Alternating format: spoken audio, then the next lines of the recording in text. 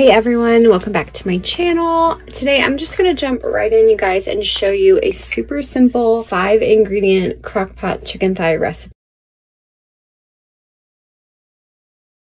So first I'm just gonna do a layer in the bottom of my crock pot. I do jam this pretty good, so it's very forgiving, and just kind of pack it into a single layer. Next, I'm going to be pretty generous with all of these. I probably put in between 1/4 and 1/3 of a cup of the Bragg's. Like I said, it's a very forgiving recipe. It's pretty hard to mess up. Next, we're gonna do sea salt, some black pepper, some garlic powder.